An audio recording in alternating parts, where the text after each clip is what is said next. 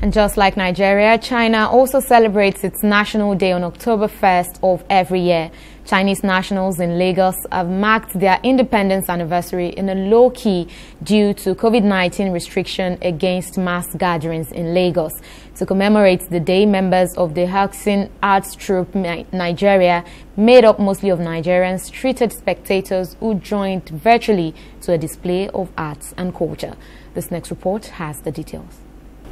Aside being strong trade allies, Nigeria and China got their independence on the same day, October 1st. This shared attribute is the reason for this display of arts and cultural heritage.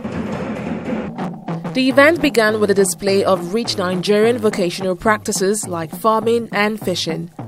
Spectators were also treated to a show of the popular Eyo masquerade and music presentations.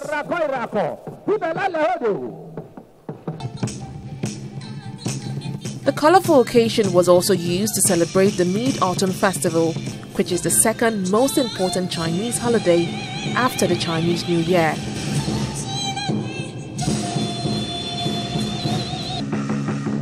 From the classical lion masquerade performance to the dragon dance and the long fan act, Chinese nationals in Nigeria who joined virtually were brought closer to home.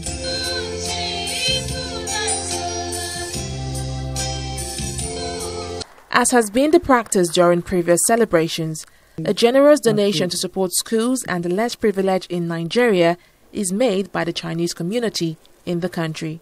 Children is future, is hope. So far we are there here in Nigeria. This is part of our culture. I know now business is not too good, but we also try.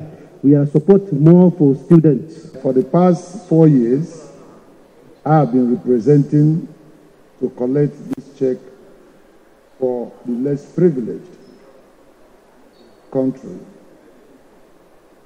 Ondo State, Ogun State, Imo State, Abia State, Gombe State, and other states have benefited. And I use this opportunity to express our gratitude and thanks to Nigeria, to the People's Republic of China, for the relationship that has existed between the two countries, which has been shown today being the National Day, as it has been in the past. While Nigeria is celebrating her 60th anniversary, the People's Republic of China are marking their 71st year since independence. Fidelia Aguncha, TV 360, Lagos.